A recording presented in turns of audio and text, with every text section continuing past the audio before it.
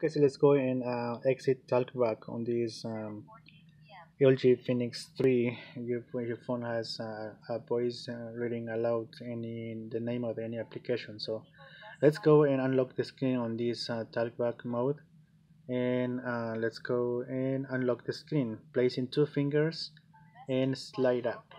Okay. Sometimes you need to place two fingers and scroll down. Sometimes you need to actually touch the lock. There is a red triangle or I mean square around the lock. Then double tap. So select and double tap to unlock the screen. Okay, so on this phone is placing two fingers and unlock it.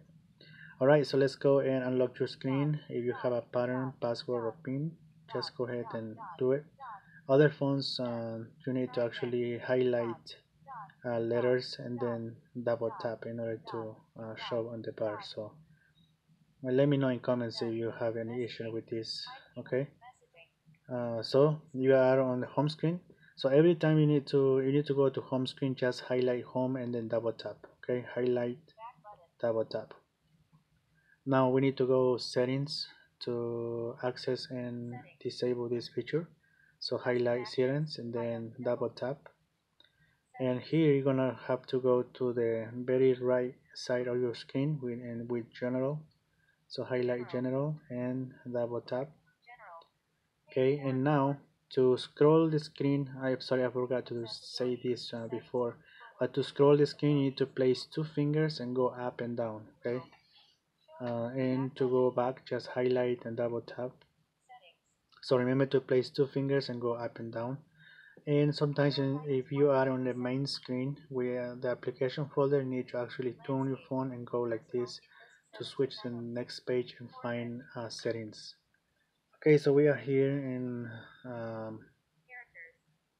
in this section, so let's go and highlight accessibility.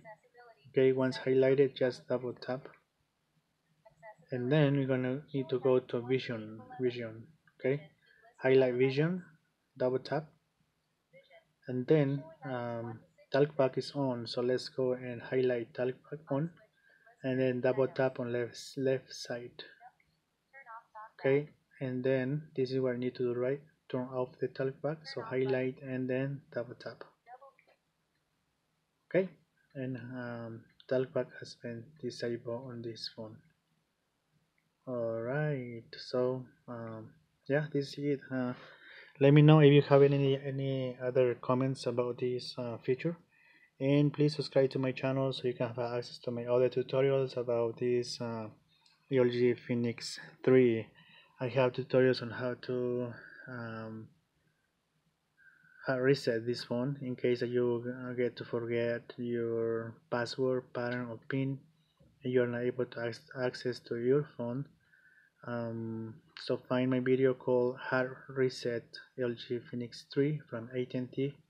And also, if Google Keyboard has been disappeared on this phone, I have a tutorial also how to restore Google Keyboard and how to set up text message alerts, text message signature, um, yeah, any other issue, or just a factory reset. Delete all user data in case that you are trying to sell your phone, or just um, let your kid use your phone, but then you don't want them to access to your information or things like that.